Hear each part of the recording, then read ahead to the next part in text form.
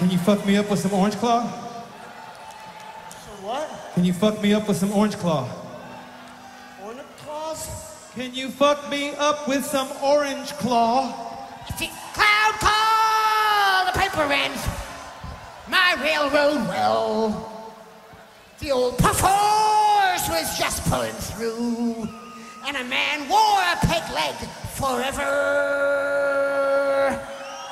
Among the bums where the hobos run, it breaks with filthy chatter. Well, I don't care, there's no place there. I don't think it matters. My skin's blazing through and my clothes are in tatters. And my rain can caught me a cup of water.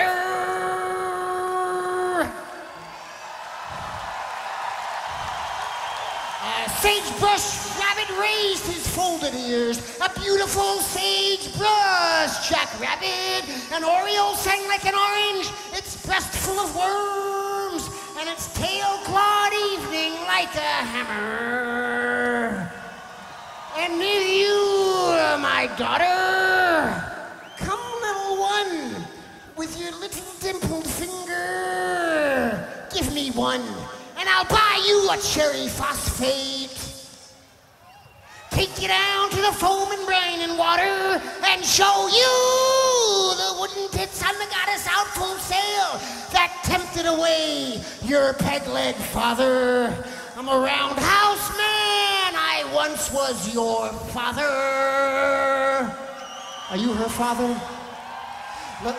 Licorice twisted around under a fly and a youngster cocked her eye.